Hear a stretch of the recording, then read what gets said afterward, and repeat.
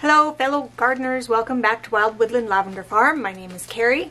This is the fourth installment of my seed stash series. I'm just going through all the seeds that I've had in my stash, and now that I actually have a big enough piece of land to plant stuff and a greenhouse to start seeds in, I finally get to use up some of these seeds. Some of them are pretty old and I don't even know if they're viable anymore, but we're going to give it a try and see. So I've done 3 other videos on all of the different kinds of veggie seeds that I have. Today's video is going to be mostly flower seeds that I have and herb seeds and a few other. I was out shopping yesterday and I was realizing that I didn't have any cucumber seeds. I was going through all the seed packs that I have, you know, all of these, and I was realizing I don't have any cucumber seeds. And I need pickling cucumbers and I need cutting cucumbers. So I had to get some cucumber seeds. And then as I was also looking at the cucumber seeds when I was at Cascade Farm, I realized I also didn't have any green bean seeds. So I have a bunch of other, well, I think I have one kind, but I need a lot of green bean seeds. So I picked up a few others that looked interesting to me. So I just want to show those real quick before we get on to the herbs and the flowers. So first of all, I got a pickling cucumber. Usually I like Boston pickling, and there was another kind that I used for a while too. I also like to grow lemon cucumbers for pickling, but I didn't get any seeds this year, so we'll just do without the fun little yellow pickles. So this is the Heirloom National Pickling Cucumber. It's by Cornucopia, just a random seed company that's at Cascade Farm. High yielding, dependable producer with resistance to scab, tolerance to cucumber, mosaic, medium green, straight-sided fruits for making crispy pickles. Then for a slicing cucumber, I'm trying this Poinsett 76. There we go. Again, by the Cornucopia. So the average is 8 to 9 inches long, 60 to 65 days to harvest. So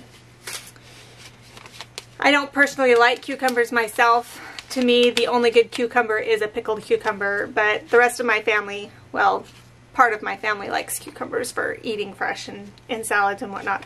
Alright, so here are, oh, and I also was noticing I didn't have any cauliflower seeds, so I got some of that. Just Amazing Taste Cauliflower by Renee's Garden. So we'll see how that goes. Then I got Bush Bean Castendel, the weekend bean, also by Renee's Garden. They look nice and straight. They keep their juicy texture and sweet flavor longer on the plants, leaving you more time to pick them before they become tough or fibrous. That's a good thing, because sometimes I don't get to them right away. This one looked fun. It's 3 color blend of juicy succulent beans, and there's gold, purple, and green. And I thought those would be fun to have growing in the garden. Tender, stringless, and juicy, the gold royal purple and deep green crunchy pods will cook up sweet and tender. So those will be fun to have in the garden. Alright, to the flowers. I got a Hopi Black Dye sunflower because they're purple. And you can use them for making a dye with, a natural dye. So I thought I'd like to be able to try that. You can dye cotton, wool, use it for basketry, and it'd be interesting to see if I could use it in soap making as well. Another sunflower, Mammoth Gray Striped, can produce 10-foot plants with heads that average 12 feet across. Oh, sorry. 12 inches. That'd be one huge flower. Giant white-seeded sunflower. And these are all from Baker Creek. These two are from, well, this one is from Mary's Heirloom Seeds, and I have 2 packs for some reason. I'm not sure how I ended up with 2 unless they were one of the free seeds that she gets. It's the Lemon Queen sunflower. So I have 2 packs of those, and we'll see what they're like. I think they're a nice bright lemony yellow.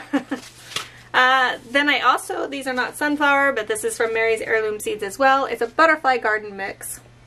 And my husband is a photographer, and he's going to be the one more in charge of planting the flowers, planting the flower gardens. He wants to do, of course, photography with all the flowers, but also he wants hummingbirds to come around. We used to go visit a place in another small town a little ways from here, and this guy put up hummingbird feeders just all over the place, and so he'd let people come onto his property and we could just go and watch all the hummingbirds, and it was really cool. There's just, you know, dozens upon dozens of hummingbirds flitting around. So we kind of want to have that here too, and that'll be really neat.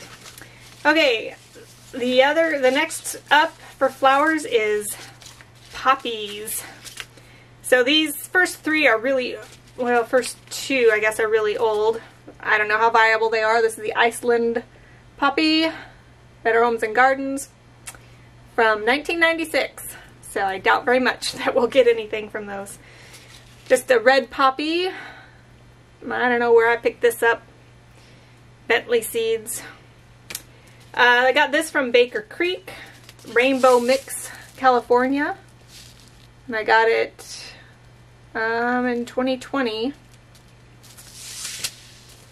And these other ones, I couldn't wait to get these. They were out of stock when I went to order them one time, and so got notification that they came in, and so I snatched them up. And this was from this year, Mother of Pearl. Look at those beautiful colors. And kind of a double layer there. Isn't that pretty? Love it. Can't wait to see those growing. And here's an even more layered one, Pandora. Beautiful colors there. And then just a frilly one, Frosted Salmon. Gorgeous. And then this one is really fun. Look at that. The Black Swan. Gorgeous. Can't wait to have those growing out near our pond. Marshy area right now. So this is a group of seeds. When I was at the homesteading convention that Doug and Stacy from Off Grid with Doug and Stacy put on, we went out there in 2019. I've talked about it in the other seed stash videos that I did. But Baker Creek Seeds had donated some huge, you know, mailing envelope size envelopes with just tons of seeds inside. And so these next 2 types that I'm showing here were all in that package that I won. So this is a Zinnia Cherry Queen. Very pretty zinnias. And, you know, 1 pack, I don't know how many seeds it has, minimum 100 seeds. And so I have this one. And then I have 5 others. I have 6 of these, all the same. I don't know, that's a lot to plant, even to sell. That's a lot to do with, so maybe I'll see about giving some of these away. The next one I also got in that pack, and this is something I'll grow maybe for us. My husband's not too keen on quinoa. Keen on quinoa. But I might grow it to see if the chickens will like it. But it's the Cherry Vanilla Quinoa. Focus, there we go. And in that pack from Baker Creek, I got 3 of them. Minimum 150 seeds in each pack.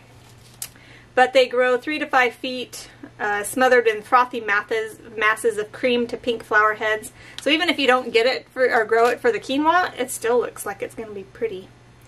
So that'll be fun to have growing, and even if the chickens don't like it, the wild birds will surely love it. So, oh, and here's a picture of it that I cut out from the catalog. So that's kind of neat. Alright. Next are some random flowers, some of which I've had for a while. Just have some marigold seeds that I plucked from a marigold I grew. This is from Baker Creek, and it's rock soapwort. And I didn't have much luck growing this at my old place, so I'm going to try again here. I think I can see about growing it along the creek. Anyway, it can be a fine, I don't know. Anyway, my intent with this is that soapwort actually has, if you like mix the leaves and stuff or the flowers in water, it can actually create a soapy substance, and it's not ever going to create like a bar of soap, but it could create a liquid soap that you could use for washing your hands and such. So I wanted to try that, so I got some of this back in 2016. So we'll see if the seeds are still viable. This is really old. I don't know where I got it. Chinese lantern. 2002. Let's see. Some really other old ones. This is from Honey Nut Cheerios. Cosmos. Sensation Mix. A couple of really old forget-me-nots. Very pretty. Be a nice ground cover near the creek and throughout the food forest, perhaps. And then Baby's Breath. Always good for flower arrangements. If I ever did flower arrangements. I have a couple zinnia here. This was from 2012. They're not my favorite flower, but my husband likes them. I don't know what this is from. For Imprint, so it was a freebie given away by a local company, I think, or one of those, imprint companies. Okay, Seeds of Change seeds. I got these a long time ago, 2009, and in my other videos I mentioned them. I don't know if I got them for free or if I got them for a really good price, but they were certified organic, and so they were getting their name out there. We have a zinnia Pastel Dreams. These are really cool looking. Celosia, Burgundy, Supercrest. I think these are really cool looking, and I hope these seeds are still viable because I would love to have some Celosia hanging around. Here's a pretty marigold pinwheel. And then from Burpee I have a bunch of seeds. I don't know if I ordered these or if I got them from someone else. They're from 1997. I doubt I would have ordered these because that was from back when I was in college still, and I would have had no reason to have these. So I probably picked them up from my grandparents or something. Just a marigold. There's no picture to go with these. Happy Days Yellow. Aster Fireworks Mixed. Aster Galaxy Mix. And a couple Cosmos Bright Lights mixed. So, no idea if those are still viable, but I like to give them a chance. Alright, another old one, Shasta Daisy, Alaska. I love Shasta Daisies. I love to see a meadow filled with white flowers. Catchfly, None So Pretty. Has a sticky stem that captures small insects. Interesting. Be a nice thing to catch bugs around here.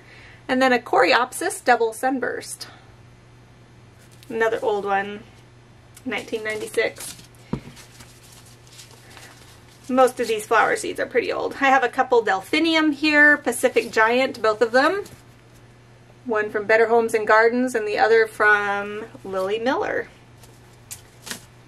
Gallardia, my husband likes these as well. Isn't that Gallardia another name for Echinacea? Maybe not. Because I'm seeing coneflower as a name for Echinacea.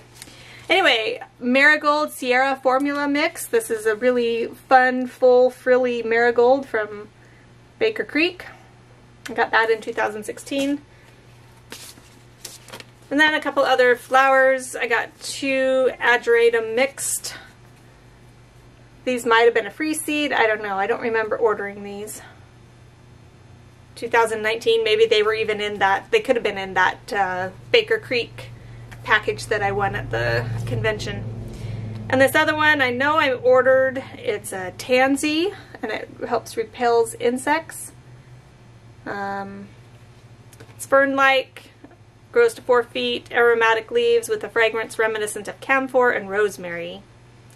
They produce heads of attractive yellow button-like flowers, interesting when grown at the back of an herb border. Dried tansy has historically been used to repel insects like moths and ants. Holy cow! I need that. We have ants all over. I guess I'm going to have to plant these. The plant also yields a traditional green dye, so that should be fun. I was talking about the sunflower seeds that you can dye purple, and talking about seeing about for, here's the bloom of the tansy, seeing about dyeing for soap, but I also want to start dyeing my own wool yarn, so I think that this could be a nice green dye for doing that with. Okay, just a few more flowers and then we'll get on to the herbs. Here's a echinacea, green twister.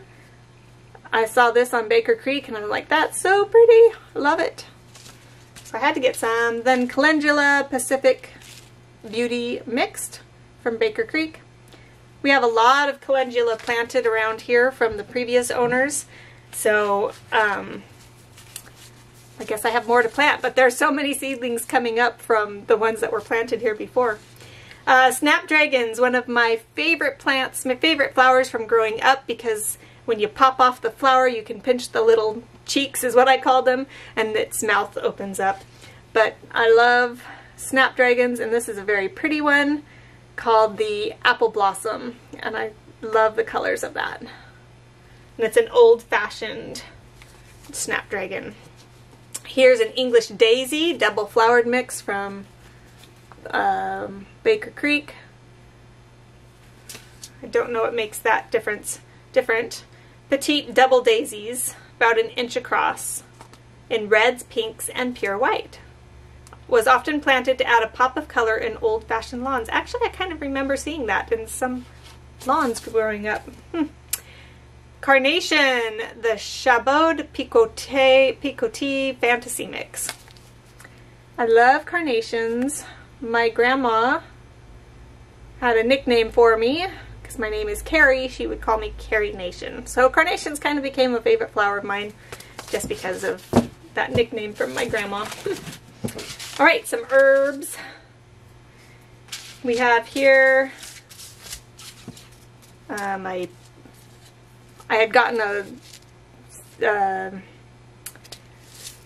one of those kits from my days of prepping, and you know, you get these big bins of seeds, you know, so you'd have seeds for a year. I forget the term that they used for it back then, but so I got one of those back in 2012, and this is the parsley dark green Italian. I personally don't care for parsley. Much like cilantro, I feel it has a bitter taste. I don't like cilantro either. I'm one of those weird ones, I know. Okay, we have stinging nettle, and I only got this, well, it is a perennial and it is edible, and that's about the only reason I got it, because I remember getting stung by nettles when I was a kid. I got a catnip. We have 5 cats now, so I'm sure they'll love it. Although you never know. We used to have a cat quite a few years ago, and about 12 years ago, and she didn't like catnip. I got like catnip toys for her, and she didn't play with them or anything, so I don't know what was wrong with her. She was an awesome cat, but still. Here's some plantain, which at my old house we had some plantain growing, and here I haven't found any plantain, so definitely want to have that. If you're going to have weeds, it might as well be something like plantain. because there's many benefits from this. I believe it's edible, but it's also, maybe not edible, but it is medicinal. I've heard if you chew the leaves on it and stick it on like a bee sting, it'll help soothe it. From Mary's Heirloom Seeds, I got some borage to be a beneficial insect attracting plant for my food forest. I love chamomile tea, and I got 2 different kinds here from Baker Creek. One is the German and one is the Zloty or Zloty mix. Zlotyland, which is a Polish variety. Wonderful aroma used to make teas. The German chamomile, beautiful small flowers, make a relaxing tea with a sweet, fruity fragrance. So I want to make my own teas, and so definitely want to have some chamomile on hand, especially since it's a nice relaxing tea for bedtime in the evening and whatnot. Okay, one of these I got as a free gift. The other one I ordered, but this is lemon bee balm. 2 packs of that. And here's a lemon catnip. We had the catnip before. This is lemon catnip, also by Baker Creek. And don't confuse the lemon catnip and the lemon bee balm with lemon balm. Which I love lemon balm and lavender together in a tea. If you haven't tried it, you should. I have small little bags in my Etsy store, sweetonionstitchery.com. Lemon lavender tea is both relaxing and refreshing at the same time. It's so good.